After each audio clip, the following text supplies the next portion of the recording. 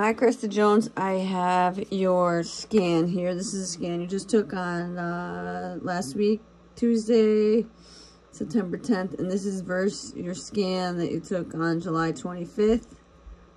So about a month and a half. So basically, I mean, not much changed.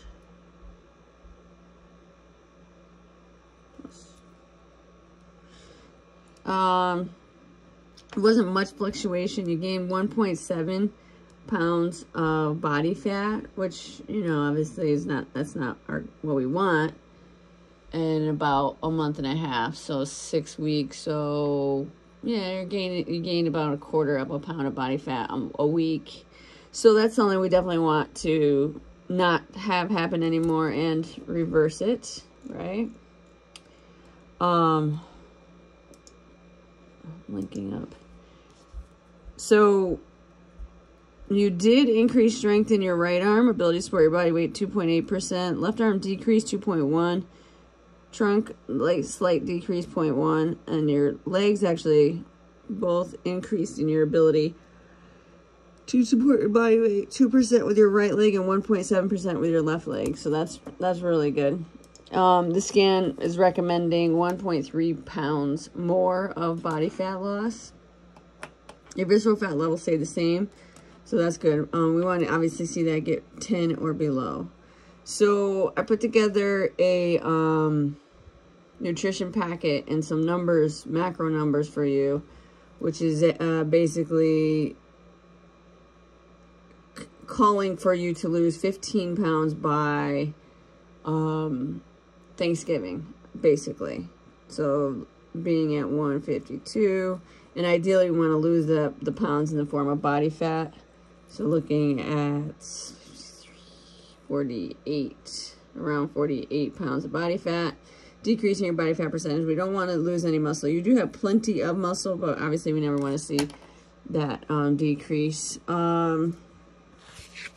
So your numbers were, I don't know if you're measuring or if you're what you're doing with your nutrition right now, but your numbers were protein 172, carbs 90, and fats 40, and your calories were at 1403.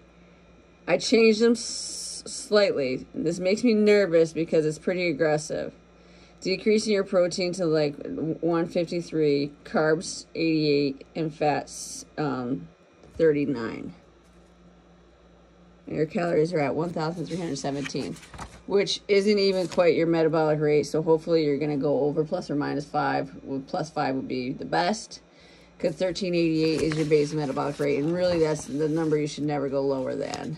And the numbers I have set for you are about 50 calories low, which, you know, 50 calories is not much. So like I said, if you were to go over 5 in your proteins and carbs in particular, that will put you at, I don't know, 5 times 4, 20, 40 more calories right there. So that'd be perfect. Okay, so I added the meal plan to your accountability app. The new meal plan's there, so you can take a look at that. And just hitting these numbers and continuing to exercise the way you are, you should lose body fat. If you don't hit these numbers, though, and you're eating less than this, which is like a common thing that happens to you when you get busy, then you're not going to lose body fat. Your body's going to store it. It's not going to let you lose it. Okay? So let me know questions. And yeah, check out that new nutrition packet that I put in the app for you. Okay, Krista Jones.